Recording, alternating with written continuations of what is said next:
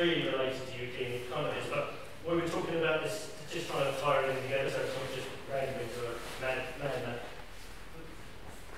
This strength coming up through the floor from our posture, and we'll, later on over the weekend we'll look at being able to move around within our posture to give us other options. But this here, everything coming from the floor, wherever we put our base down, that's where our stretch comes out of here. We've been playing with that. Same kind of thing works with the Ukemi.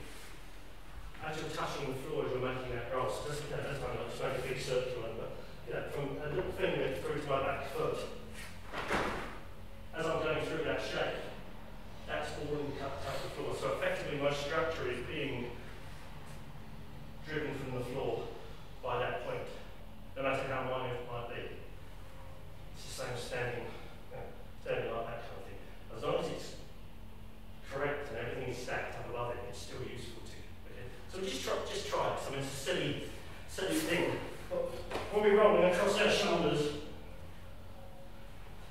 there's a pivot happens.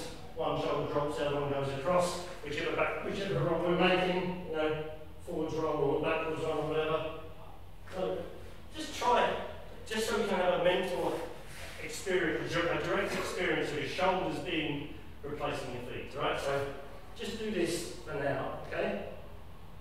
You can all do this. I'm an old bloke, so if you can just get your shoulders into the floor and just try and get, it shouldn't be much effort involved, you're just getting your balance, the centres above the hips, and the feet are just counterbalancing above the head.